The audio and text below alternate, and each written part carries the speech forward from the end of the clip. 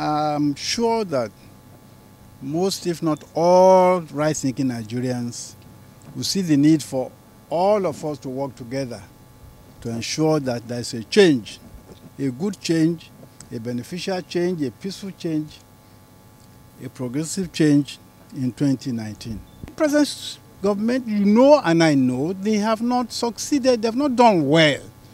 The primary responsibility of a government is to protect the lives of its citizens. This government is not doing so.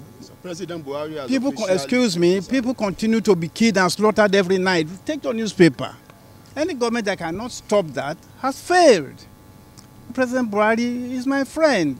Once upon a time, you will recall, I raised his hand in Adamasingba in Ibadan, asking people to vote for him because he said he would restructure Nigeria. So it's not a personal matter. The truth of the matter is that he has not done well.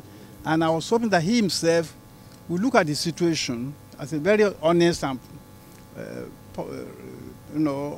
very honest and right-thinking person, and do himself a favor and do us a favor by saying that in the light of what has happened and given the state of his health, he is not going to contest. That's what I thought he would do, but he didn't do so. The confirmation of the fact that most Nigerians are united in wanting a change for the better, in doing whatever is possible to ease out President Buhari for his own sake and for the sake of Nigeria.